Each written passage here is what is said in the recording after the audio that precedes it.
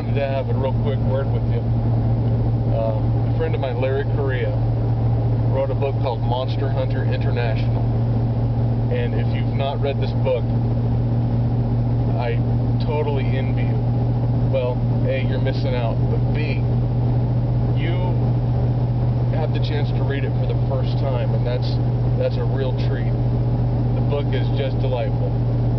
What it is take all the monster movies you've ever watched, take all your gun nut friends, put them together, and have some good times. Great book, great story, action, romance, comedy, everything you need. It's a fantastic book.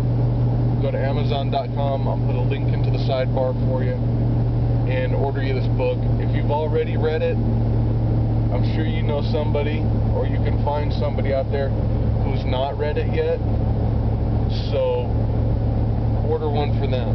But get you some of these books, get them out to your friends, read it, enjoy it. Great book. You will not be disappointed. Everybody who's read it, who's sat down and read it, everybody's loved it. Just some good stuff.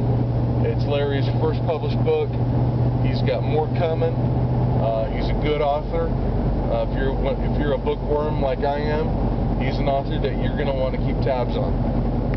Because, you know, I've read MHI2. I'm reading a new book he's working on. It's called The Grim Noir Chronicles. It's amazing. I didn't think I'd like that one, but it really sucked me in. And my son, he's read it too, and he says he likes it. He said he likes it more than MHI, so it's a good book. But we're not going to see those books unless Monster Hunter International does really good, and it's already doing pretty good. So let's help Larry out and get some more books.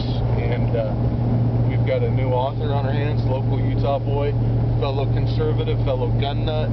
Let's support him, okay? Peace.